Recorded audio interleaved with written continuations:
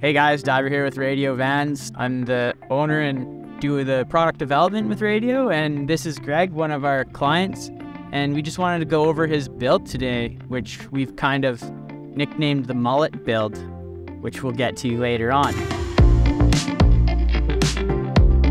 Greg, do you want to tell us a little bit about your van, where you got it made, kind of some important stuff for you? Yeah, you bet. Glad to be here, everybody. The van was built out by Yama Vans here in Calgary, so big shout out to them, of course. And via them, I found Diver at Radio Van. And I had this vision of a multi-purpose, multi-configurable, changeable at any point back end. And sure enough, Diver and his team had the product I was looking for, and have been amazing to work with since day one. So, do you want to go ahead and pull some stuff out?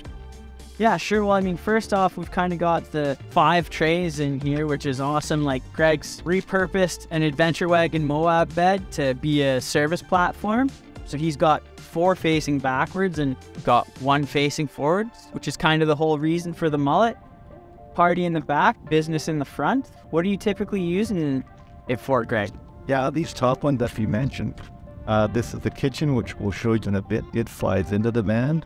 And, the whole purpose is not to have to climb in and grab all your gear, which is a big portion of what this van, it's always out on adventures in the mountains. So everything has to be accessible, and I like organization. But here we've got some Radius Outfitters boxes on demand, on the tray. Everything is all inside of here. This is actually a washing station, as well as all my gear sorted on both these portions on the Mullet. So again, just gear stored, all nice and tidy, and so easy to grab out. Then the main portion of the garage, this is kind of the heavier gear, please skis, kayaks, chairs. As we can see on this side, the gear wall. Super awesome product, super happy. Wherever I go, I don't have to pack and unpack per trip. Everything is just here, so I can jump in the van and go, which is kind of the vibe of the Sprinter van anyways. Probably the biggest challenge I had was the typical Sprinter van kitchens are either in the doorway or against the opposing wall.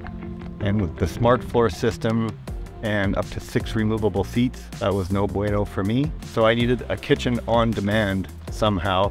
And again, the Radio Vans product allowed me to do just that. It's got all my necessities, cutting board, Nespresso, of course, and cooktop. We've got, again, additional storage, as well as a small wash bin in the back. Yeah, just to revisit, Greg added the trays afterwards and did a really great job. He claims he's not a very good DIYer, but with the outcome that he got with his gear inside, I'd say it's a pretty successful DIY. I don't know, Greg, you had a pretty easy time with the install? Yeah, I think I'm a pretty good use case to show how simple it is to put in. Really straightforward. When I had a question, Diver and his team at Radio Vans were there to help me. Super happy with the product. Super happy working with Radio Vans.